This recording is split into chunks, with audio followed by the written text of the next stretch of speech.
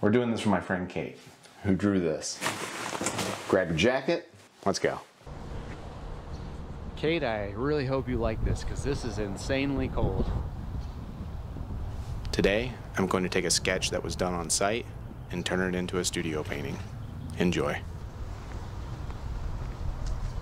So I'm back in the warmth of my truck. I've got 4 little sketches plus tons and tons of photos. I think I've got a couple ideas that you'll like.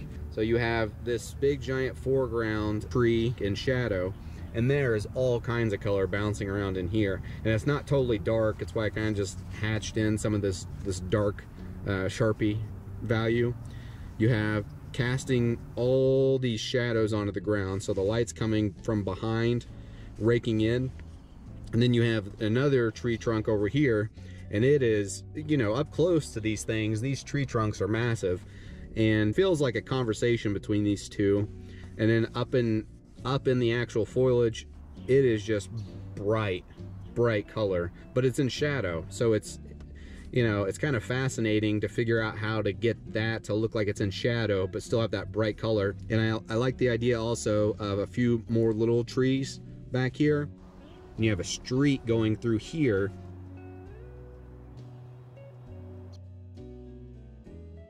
What you are seeing now is the end of the block-in process. I'm doing my best to get a close approximation of the value and color of what things should be. It's not going to be exact. Close is good at this point. Then I'm going to take a knockdown knife and mess things up, dragging color across edges. It serves 2 purposes. It creates interest, and it lets you go forward without treating the things that you've already done as if they're finished. After that, we draw again. At this stage, we're going to be putting in secondary shapes, which create form in the objects of your landscape. You do that by showing different planes of those initial shapes. You need to decide what is going to become 3-dimensional and what will stay flat and graphic. Typically, what is closer will have form, and as things recede, they will appear flatter. Here I am showing one side of the foreground tree being warmer and the other side being relatively cooler. There was a body of water to the right side of the scene, which brought in a lot of cool light from the sky. I exaggerated it because I thought it was interesting and it gave the tree a little more form. Push things further than you're comfortable with. You can always pull them back later. If you are enjoying the video, please give it a like, subscribe, or leave a comment.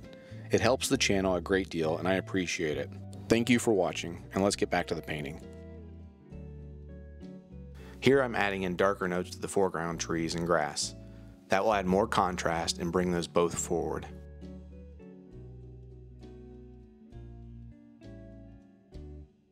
You can see on the ground plane, the edges of the shadows are lighter than the body of the shadows. Leaf masses of the trees, which are casting those shadows onto the ground, are not as solid as, say, a house or a car. Envision it in your head for a second. You're looking up at a tree. There's a lot of variation in the edge of the leaves as they are stacked densely in some places and more sparsely in others, which creates an uneven shadow edge. This will change depending on what type of tree it is and also the season. Keep that in mind when you're trying to paint something like this. Up close, you can see it with relative ease in most cases. As the tree shadows get further back, you won't notice it as much. When putting in secondary shapes, you can paint in 2 different ways. Sometimes you paint positively, and other times negatively.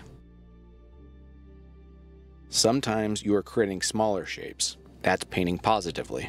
Other times, you are carving back the boundary of a shape. That's negative painting. As you get further into a painting, you will be doing both at the same time, which can be a tricky thing. One way to think about it is this way. Are you painting inside the silhouette of a larger shape, or are you curving back or expanding that silhouette? You will hear artists say you need to move around the canvas as you paint. That can be a good idea to follow, but you need to be aware of the nuances of it.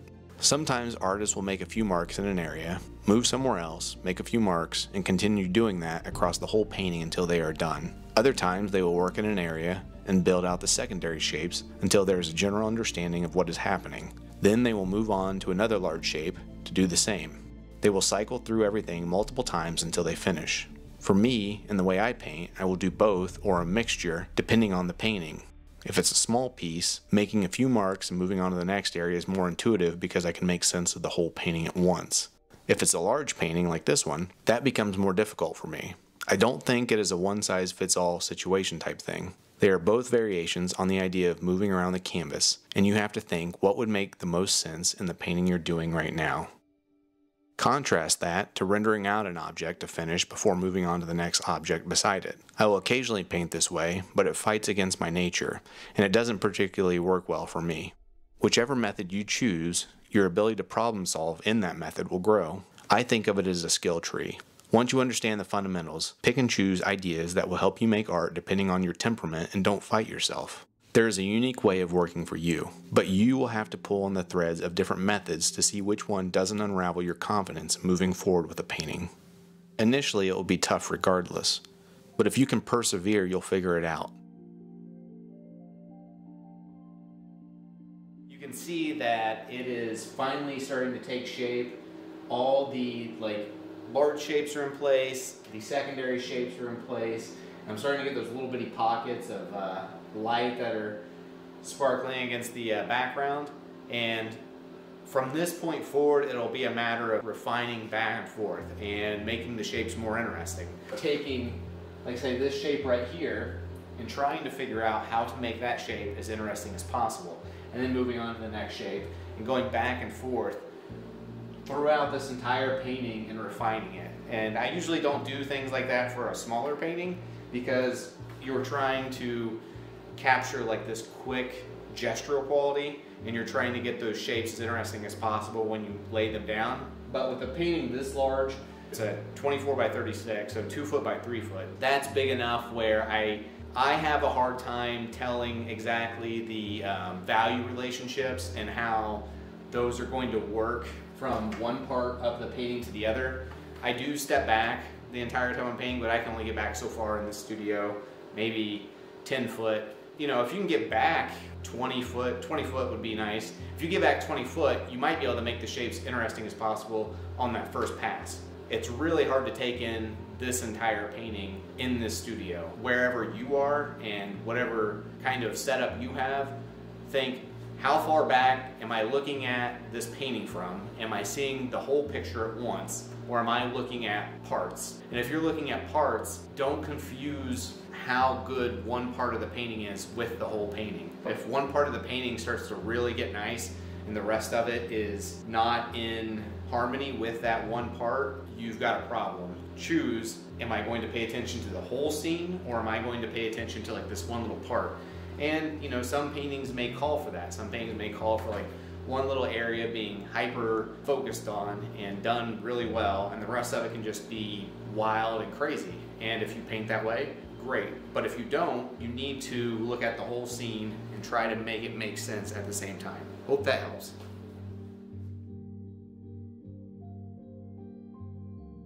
Here I'm working on the foreground. I'm going to put a little bit of bounce light down in that bottom right hand corner. It'll help emphasize that right hand side of the tree with the cool light hitting it.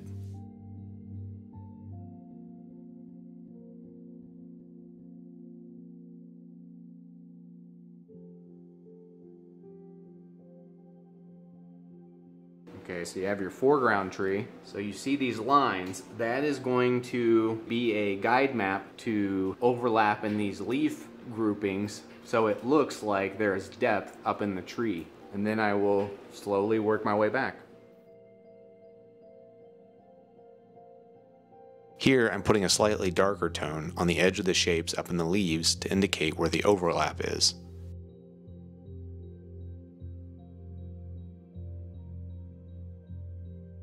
On the ground plane, I'm introducing some cooler marks to show the grass picking up the cool tones from the sky. Sometimes a subtle shift in a color's temperature can create a bit of interest as long as you don't push it too far.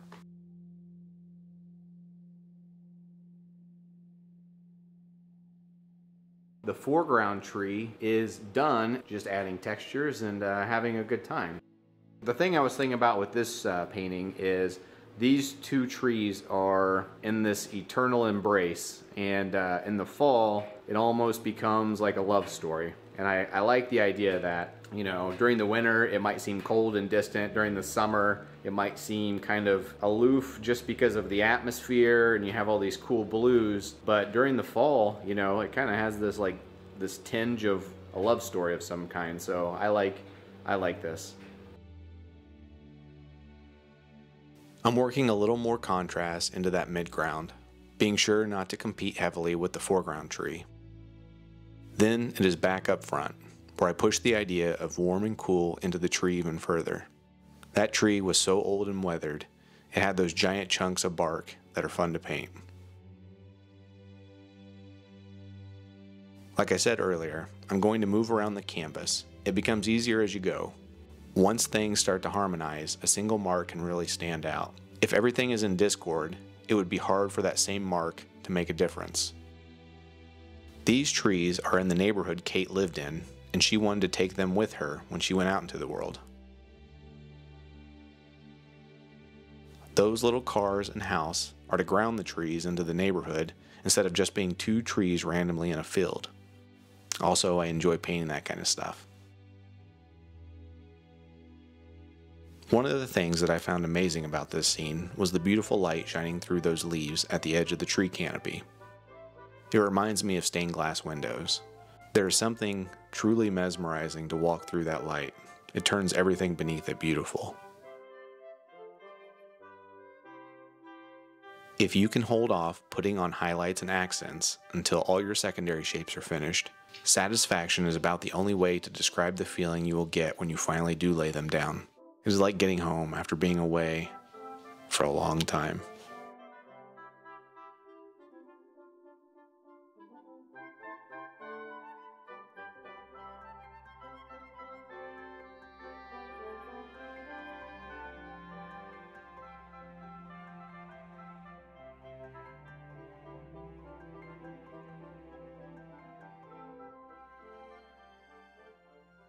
Now, if you want to paint landscapes in the studio, it helps tremendously to be able to paint them outside.